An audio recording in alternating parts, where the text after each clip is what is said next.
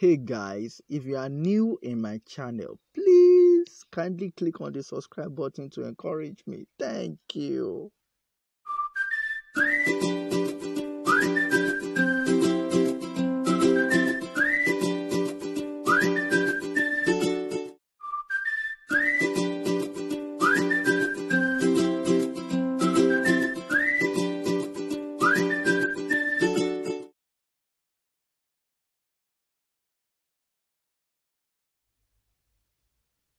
Classification of white blood cells. Note that white blood cells are also known as leukocytes, and we can broadly classify them into two groups. The first group are called the agranulocytes. These are the type of white blood cells without visible granules when looked at under microscope. Then the second group are the group called granulocytes, which is opposite of agranulocyte. They have visible granules in their cytoplasm. The granulocyte can be subdivided into three groups. We have the neutrophils, the eosinophils, and the basophils. Note that neutrophils are actually the most numerous of all the white blood cells. They are very important in fighting bacterial infection. We are still going to discuss them later. Eosinophils are the second group of the granulocyte, and basophils is the third group of the granulocytes. The agranulocyte can be broadly grouped into two categories, the monocytes and the lymphocyte. Now, let's pick each of these blood cells one after the other and talk about their characteristics and their important functions. Neutrophils are the most abundant of all the white blood cells. You should always remember that. It's a member of the granulocyte family. It's a polymorph. Since you know it's a member of the granulocyte family, so that means you know that the cytoplasm will have fine granules. It is a nucleated cells. All white blood cells actually have nucleus.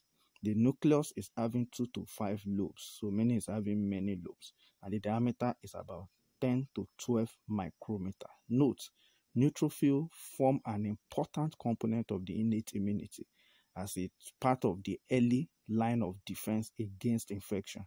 It is actually a very powerful white blood cells when it comes to fighting of bacterial infection. Eosinophils is another white blood cells that we must talk about. It's also a granulocyte, meaning it has granules in the cytoplasm. Now, unlike the neutrophil, whose granules is going to take up both the acidic and the basic dye, the eosinophils actually stain only with acidic dye, which is why it will appear pink or red when it is looked upon under microscope. Note that the nucleus of the eosinophil is actually bilobed, not multilobed. That is the basic way to differentiate apart from the color of the cytoplasm. That's another thing, distinguishing factor between eosinophils and neutrophils. And note that eosinophils are very important in fighting parasitic infection, and of course we can never forget to talk about their role in allergic reaction. Eosinophils are not as numerous as neutrophils. They only account for about 2% of the white blood cells, unlike the neutrophils that account for more than 40% of the white blood cells. Actually, neutrophils actually accounted for 40 to 60% of the white blood cells. Another one we should talk about is the basophils. Basophil is another very important granulocyte, actually the third member of the granulocyte. This is the least abundant of all the white blood cells. Note, the most abundant of all the white blood cells are the neutrophils, accounting for 40 to 60%. The least abundant of all the white blood cells are actually the basophils, accounting for only about 0.5 to 1%. All right. The basophils are also granulocytes. They are basophils because they stain with basic dye. The same way, neutrophils are called neutrophil because they stain with both dye. So we assume they are neutral, which is the reason they got their name neutrophils.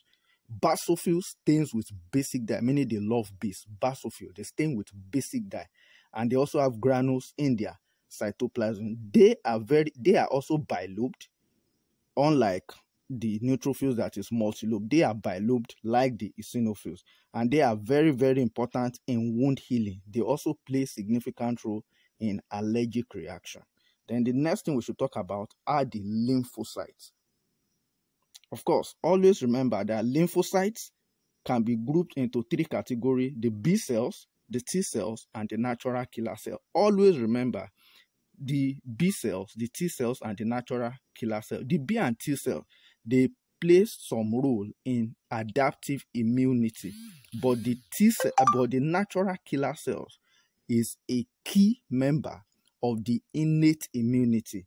Among the lymphocytes, it's only the natural killer cells that do not play any role in adaptive immunity. Instead, it's a member of the innate immunity.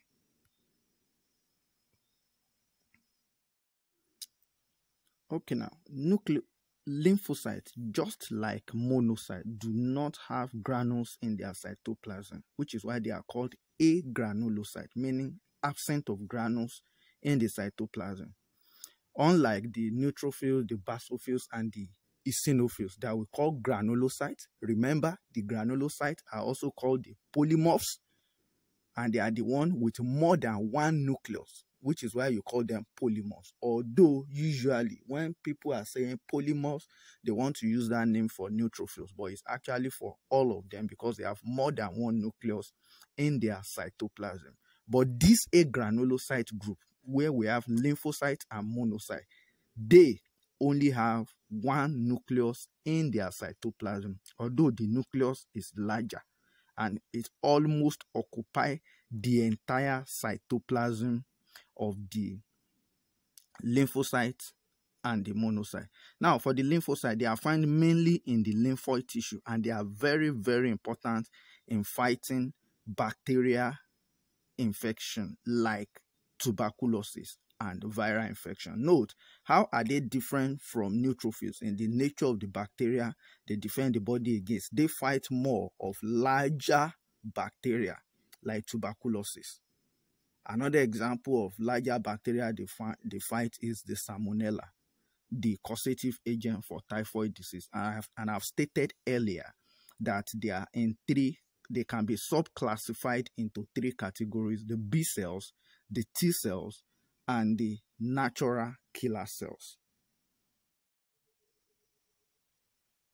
The B and the T cells, they are called B and T cells because of the site of maturation. T cells matures in the thymus, which is why it is called T cell, meaning thymus cells. B cells are called B cells because they will mature in bone marrow, meaning bone marrow cell or Bossa-derived cells. And they are the major cellular component of the adaptive immunity. Note, adaptive immunity is also called the acquired immunity. We have said that before. T cells are involved in cell-mediated immunity, while the B cells are involved in humoral immunity. What is the difference between cellular-mediated immunity and humoral immunity? Basically, cell-mediated immunity involves either the white blood cell directly or the T cell directly attacking the cell that are foreign intruders that find themselves into the body, or they present them to the cell that will produce antibody, which are the B cells. Cell-mediated immunity involves the cells directly attacking the foreign organism or presenting them to the cells that are going to produce antibodies, which are the B cells. While humoral immunity is called humoral because it involves production of antibodies. So T cells are the main cell for cell-mediated immunity, while the B cells are the main cell for humoral immunity. We are going to discuss the mechanisms extensively in my next video, where I will discuss immunity, various types of immunity, the innate, the acquired, and all the chemicals, the cells that are involved in the two of them. Note that the main function of the B and the T cells is that they have a special recognition system that ensure they are able to pick cells that are foreign to the body, thereby attacking and destroying them, preventing us from having infection or dangers. All right, the next thing we should talk about is the natural killer cells. They are called natural killer cells because they do not require any form of activation before they can quickly attack what is foreign. Unlike the B cells and the T cells, that require something to activate them before they start acting. Natural killer, meaning naturally what they do is they identify cells that are foreign. Immediately they're able to identify cells that are foreign, they directly attack them, which is why they get the name natural killer cell, and which is also why they are part of the innate immunity, because it is natural for them to identify cells that are foreign.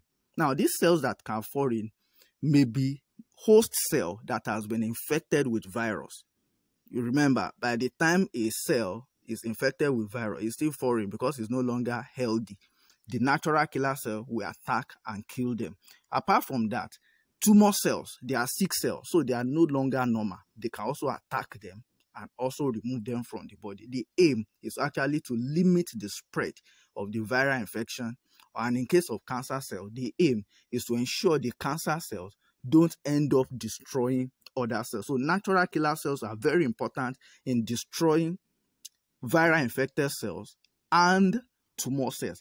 How are they able to achieve this? They are able to achieve this because they look for what is called the major histocompatibility complex type 1, MHC1, major histocompatibility complex class 1. This is always present in the normal cells that are present in the body, and this will be missing in this type of cells that they are going to attack. All right, let's quickly talk about monocytes. Monocyte is the second example of the granulocyte family, the partner to the lymphocyte. And in terms of number, they are the third most abundant of all the white blood cells. Remember, the first most abundant of all the white blood cells are the neutrophils, followed by the lymphocytes, followed by the monocyte. The least abundant are the basophils. Note that these monocytes, they do not stay for so long in the blood. After a while, what will they do? They will move into the tissue and become what is called the macrophage system. So anytime you hear the word macrophages, always remember that they are monocytes that migrated from the blood into the tissue. That's why we call them tissue macrophage system. Then they can stay for a longer period in the tissue, unlike in the blood where they can only stay for, let's say, 2, 3, maximum 5 days. Immediately after that time, it's either the body system remove them or they move into the tissue and form part of what we call the tissue macrophages system. So it is monocyte that will develop and become the macrophages. All right, important thing you should know about the monocyte. I've said that they are the second part of the granulocyte. They are large cells, larger than all the other white blood cells. They are the largest, with diameter of about 14 to 18 micrometer. Just like the lymphocyte, they also have one nucleus, and the nucleus is large. It will almost occupy the entire size of the cytoplasm. Note, they are also phagocytic in nature, and they are important part of the innate immunity. Always remember, the phagocytic white blood cells are the monocyte and the neutrophil. The member of the granulocyte that is phagocytic in nature is monocyte.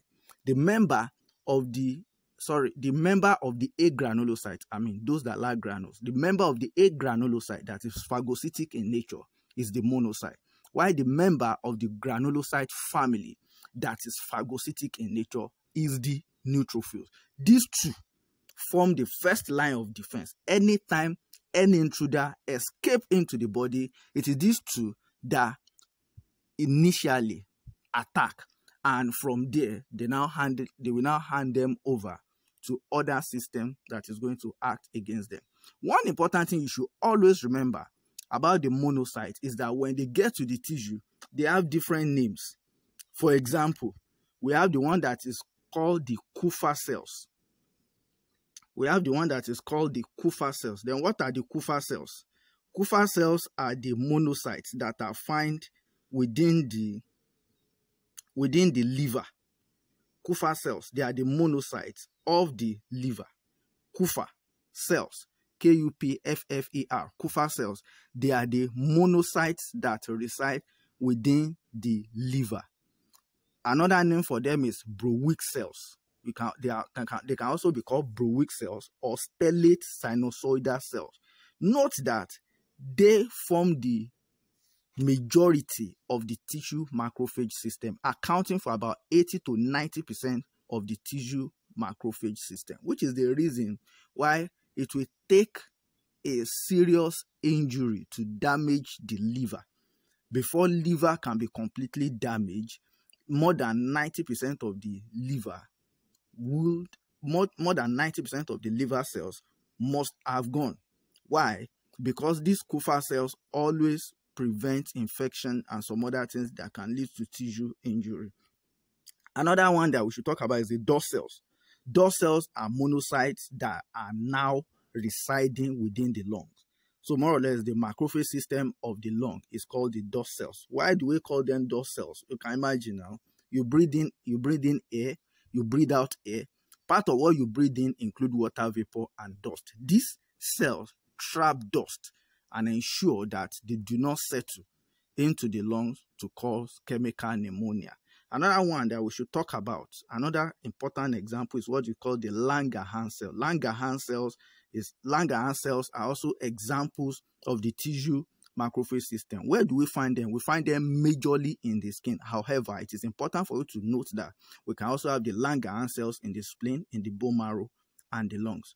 All right, the next thing we should talk about is a table that will summarize all the key features of these various types of white blood cells.